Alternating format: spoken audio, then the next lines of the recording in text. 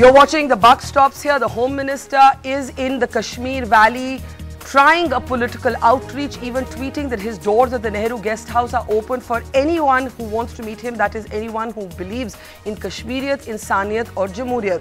In the meantime, Mehbooba Mufti's statement that only 5% of Kashmir is actually instigating trouble, in fact reinforces what one of her ministers, Sajjad Lone, said in an interview to me, where he said only 5% of the valley are out on the streets. These are statements that have been roundly criticized by the opposition, who wants to know why there is 47 days of lockdown and curfew if this is only about 5% people of the Kashmir Valley. How should we read these statements? How should we read the Chief Minister saying that children are being used by protesters as literally as shields? And how should we see the Home Minister's outreach? Joining us now in the studio is our newsmaker tonight, Muzaffar Baig. He's a senior leader of the PDP. He represented the party at the all-party meeting chaired by the Prime Minister in Delhi, made a number of headline-grabbing statements at that all-party meeting as well. Baig Saab, first, Rajnath Singh on Twitter before going to Srinagar says, anyone who believes in Kashmiriyat, Insaniyat, Jamhuriyat is welcome to meet me. I saw it as a statement of intent, but we know Kashmir. ऐसा तो नहीं है कि हुर्रियत दरवाजे पे पहुंच जाएगी. Hurriyat in fact is under house arrest. How did you see that particular open-ended offer? Well, this is all that the Home Minister can do. Hurriyat is not willing, even if they are invited formally through a letter, they may not be prepared at this stage to respond to a request to meet him. Saying that people who believe in Insaniyat and Jamhuriyat and Kashmiriyat are welcome, but there are some people who believe in Pakistaniyat. There is a fourth element here. That's interesting word. And Pakistaniyat. Pakistaniyat. तो उनका क्या करेंगे? So those people will not be willing to meet us unless they have some sort of consent from the Pakistani establishment, and I am afraid also from the militant organizations who are operating in Pakistan, like Lashkar-e-Toiba and others. So I think that's a tall order to expect that simply because Home Minister says, if you believe in these three fundamental principles of public policy or public morality, then you should come and meet. How large is the constituency today that you believes in Pakistaniyat, with whom the Home Minister will therefore hit a dead end? There is no way to find that out except referendum. But referendum is constitutionally not possible. There is a way of judging it by the electoral process. In electoral processes, I don't know how many people who really believe in Pakistan should come and vote in favor of us who take an oath under the Indian Constitution. But 70–75% do that. That's as high as can be in any state of India. How would you define the Hurriyat conference? You said there are people who believe in Pakistaniyat. I find this a very interesting new word in our Kashmir lexicon. Which is the entire Hurriyat conference then somebody you'd say believes in Pakistaniyat? Are there sections of it that can be engaged with? Sections of it, but they dominate it. Pakistaniyat dominates the Hurriyat conference. Gilani Sahab, he dominates the tribe at the moment. At the moment, the three relevant people are Gilani Sahab, Moli Farooq and Yasir Malik Sahab. I think Yasir Malik in his heart wants an independent Kashmir. But instead of saying that, he would like to go with the process of de-accession.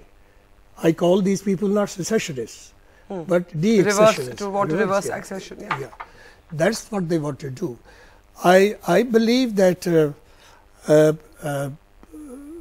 the only plausible way, in which pragmatic way, in which we can ascertain where is the majority, is the democratic process. The elections. Elections. If they could participate in the elections, even if they say that we have to take an oath under the Indian Constitution. There are many countries in the world who take an oath under the Constitution, and yet they stick their own demands. That happened in Ireland. That used to happen in Ireland. So, but that's something that route they will not take. So it will always be within the realm of speculation and guesswork who has the majority. So let me ask you about one of your statements that made a lot of headlines. We've spoken to you about it. You actually at the all-party meeting spoke about a kind of rising radicalization, of an Islamism, of a jihadism, and you said if this drift continues, an ISIS ideology could take root. Yes. Do you stand by that statement? I stand by this. Islamic ideology has swept toward the entire Arab world. Even Turkey is a victim of it, which otherwise was supposed to be a very liberal. What is its impact in the Kashmir Valley today? Kashmir Valley cannot be immune from that influence. Even Pakistan will one day, if this continues, Pakistan will be a victim of that kind of extremist ideology itself. Kashmir cannot be immune from it. And there is no way to stop it because of the modern media connection. The world is connected. The internet generation in a way. I think the younger generation I'm talking of, I'm not talking of the classically known secessionists or de-accessionists. I don't think but let me ask you this. Do you believe, because when I put this to the National Conference president, he said, but the calls from the masjid is for Azadi, not for ISIS. Do you believe that boys out on the street today? Yes. Are they Islamists, as a Tavleen Singh suggests, or are they Islamized today? Is this now more a religious, in your estimation, is this now a more religious sentiment on the streets of the valley, or is it still a political insurgency or a political separatism? There is a subtle undercurrent here involved. You see, when people speak of Azadi, they don't mean the same thing. Azadi means one thing for Gilani Sahab, another thing for his other partners like Yasin Malik. When these young people raise the slogans of Azadi or Pakistan, they may want to join Pakistan, but for what reason? Earlier, it used to be for political reasons. But now for these younger generations, Pakistan means an Islamic state. So there is that religious undertone which is driving these young people more than it used to drive earlier generation, the older generation. And you actually see the ISIS ideology not far? If India, Pakistan and Afghanistan don't join hands, and this is a tall order, I see that that ideology will creep in. ISIS ideology will come to Pakistan, Afghanistan, and it will also penetrate Kashmir. You were quoted as saying, and this has to be your most controversial remark, that there are boys today who for an education at a madrasa and 2 pairs of a kurta pajama are ready to join jihad, in quotes. For 2 pairs of a kurta pajama? Barkha, you know that this meeting, all parties meeting, was off the record. There were no journalists over there. There was no briefing as I done of all who said what. So this news appeared in a local newspaper in Kashmir. I will not name that newspaper. It is not proper to do so. That this is what I said. How did that person get that information? There was no journalist. So there must have been someone in the meeting who must have briefed that newspaper. Who are you alluding to? I don't want to name which that person. Party? The only people who were present there were not National Conference. There were so you're alluding to the Congress? Someone from the Congress. So the Congress, then you would mean Ghulam Nabi Azad. So I would know enough of Kashmir to know your references to Mr. Azad. I will not name any person. And I will not say, well, this is a false statement, I will go to court. What did you actually say? I said that, how did this trouble start? The terrorism, the birth of terrorism in Pakistan. It started with the war between the so-called democratic world and the communist world in Afghanistan. The result was that thousands and perhaps lakhs of young boys and girls became orphans. They had nowhere to go. They lived in poor tents where temporary madrasas were set up. They hardly had what we call a good or decent life. The maximum that they could be offered there was meals and 2 kurta pajamas on 2 occasions of Eid.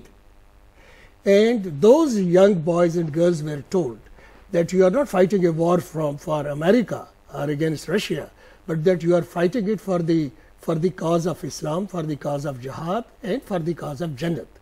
I said, if that kind of ideology travels through Pakistan, especially in the light of the emerging, the international ideology of ISIS, then there is a danger that we will have the same experiment duplicated in the state of Jammu. Okay, so you believe that that statement of yours was distorted or oversimplified? Distorted and for political purposes, for political by a purposes. Congress leader present at the all-party meeting, whom you won't name. Okay, now your party's chief minister, leader of and chief minister of the state, Mehbooba Mufti, another minister in the state cabinet, Sajjad Loan, they have come up with this figure. 5% of the valley is instigating trouble. 5% is out on the streets. Baig Sahib, it could be asked that if this is only 5%, why is the valley in lockdown and curfew for 47 days? You yourself use the word instigators, 5%. I think the statement of the minister and Mehbooba ji needs to be explained. What's the percentage of the people who are out on the street with stones in their hands? They are talking about that percentage.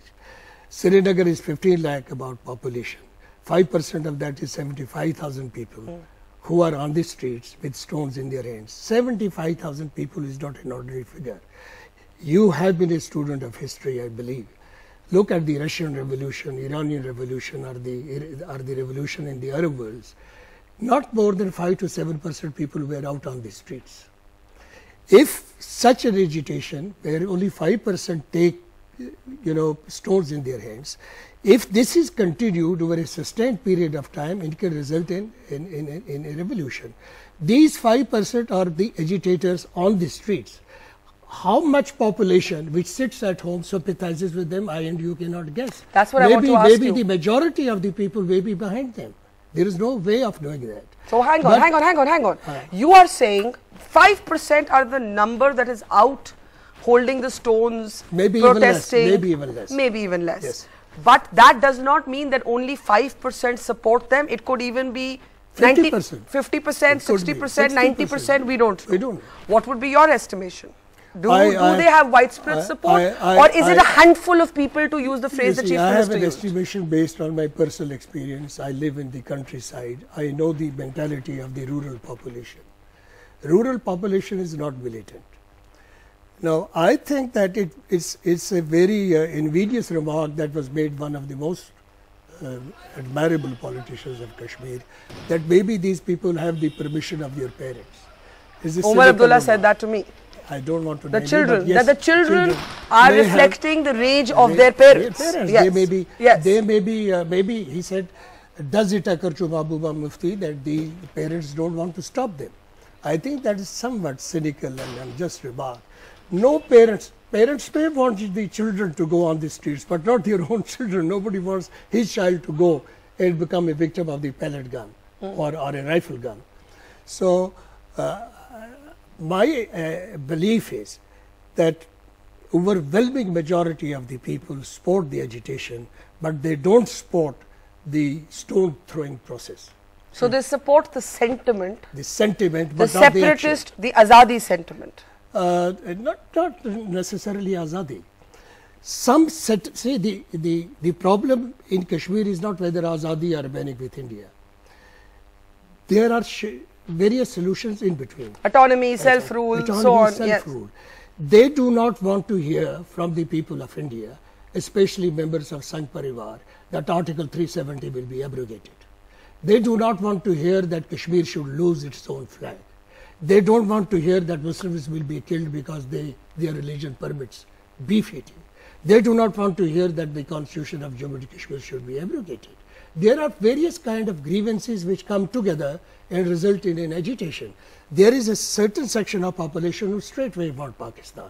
Some do not want Pakistan. Some want an adjustment in terms of Article 2 of Constitution of India and Article 370 of Constitution of India. They want that the autonomy which was guaranteed to us by the Constitution and Article 370 should be rolled back. So a majority the majority of the people, see, majority, why not? Because 370, Congress supports it, NC supports it, we support it, that constitutes the majority of the people in the valley, in your estimation, support maybe the anger, the sense of vulnerability about the identity, yes, Kashmiri identity being under siege, but not the use of stones. That's what I'm hearing you say. Yes. Then wouldn't the alliance itself with the BJP eventually become a millstone around the neck of the PDP. Baig Saab, let's be realistic, because beef politics they will associate with the BJP. This high-pitched debate around nationalism they will associate with the BJP. This 370 abrogation is with the BJP. Isn't the alliance part of the problem then? Barkha, I have always, to the best of my integrity, I have been candid with you always. Today also I say that when we formed the government with the BJP, my at least belief was, not only a prayer, belief was, that Modi, who has risen from nowhere and has faced so many ordeals, must have the courage to take the bull by the horn and come to a settlement. If not necessarily with Pakistan, come to settlement with the mainstream parties. You see, Pakistan settlement is a later issue. Have a domestic dialogue process on Kashmir. Come to a settlement. But on the alliance. Even if you don't have a settlement with secessionists, have settlement with the local parties. On the alliance? On the alliance. Is the alliance proving to be a problem for the PDP? Unfortunately, this was only written on paper. It was a promise given to the ears of the people and broken to their heart. During all this period, not a single step has been taken in terms of the political agenda of the alliance. The result is that while BJP may retain its constituency in Jammu, but PDP will be discredited. It is already being discredited in Kashmir. So it will be a great tragedy, not only for PDP, but for all mainstream parties, if their demand that you settle this issue through dialogue is not taken to its So let me now understand, because you're making a very important point. You're saying when the alliance first came together, you believe the Prime Minister's mandate would enable big change, a watershed moment in the valley. You have been disappointed because the alliance of agreement, the agenda of alliance has not been executed, has not been implemented. You believe the BJP has not politically lost, but the PDP has been discredited by the alliance. It has been discredited not by the alliance, then, but by the failure of the alliance to take any concrete step on the political agenda of dialogue and settlement of Kashmir problem, on Article 370, on the constitutional identity or Kashmiriyat of Kashmiris. Do you believe, therefore, the alliance was a mistake? No, it was not a mistake. I still believe that BJP and Prime Minister, not for the sake of Kashmiris, not for the sake of his own party, but for the sake of his own nation, they will take concrete steps, at least settle the dispute with the mainstream parties, consolidate them, empower them. Then the secessionists or de-accessionists may follow you or may not follow you, but at least you have some moral ground to the world that we have resolved it with all those people who are willing to talk. Would you advise Mehbooba Mufti to stay the course of the alliance, or would you advise her, for the sake of political longevity for the party, to break it? Well, I would say that if the purpose for which the alliance was, the raison d'etre, the purpose for which this alliance was formed, if that purpose is not solved, not because of inaction, but because of a deliberate policy of BJP or Sangh Parivar, then I would be a person who would like to walk out of this alliance. And has that moment come? No, not yet. How much time would you give it? I don't set any deadlines. A beginning has been made. I think today Home Minister has gone. It is not a new process. I think he is touching base with the agenda of alliance. I think he is now looking at the agenda of alliance and finding ways of how to implement it. Let me ask you a last question as we close. Do you believe, in 2010, when Omar Abdullah was Chief Minister, he made mistakes in handling the agitation? He had to admit to those mistakes later. Do you believe that Mehbooba Mufti has made similar mistakes by not talking quick enough, by not being visible enough, by being in somewhat of a shell? She's only started speaking in the last week or so. Mehbooba took over power a few months back, and before she could really start talking, this Burhan incident took place. Before him, Mufti Saab made a point of implementation of agenda on every available occasion. Yes. But there were no listeners. And there were no takers. How do you think she is handling it? I think that this tragic incident in Kashmir, which has a national impact, this must goad BJP into a rethinking mode. Yeah. That it's not that they have to reinvent the wheel, They only have to implement what has been promised in the agenda of the. And you're saying if that doesn't happen, at some point you would then tell Mehbooba Mufti the alliance isn't worth it. I will not tell her, but if she asks my opinion and she says BJP doesn't want to live up its side of the bargain, I will say then the bargain is not worth the paper on which it is written. If she asks for my opinion, that's the opinion I will give. Candid words from you as ever, Muzaffar Baig. A pleasure to have you on the Buck Stops here today. Thank you so much. And that is it on the program tonight. Thank you for watching. Goodbye.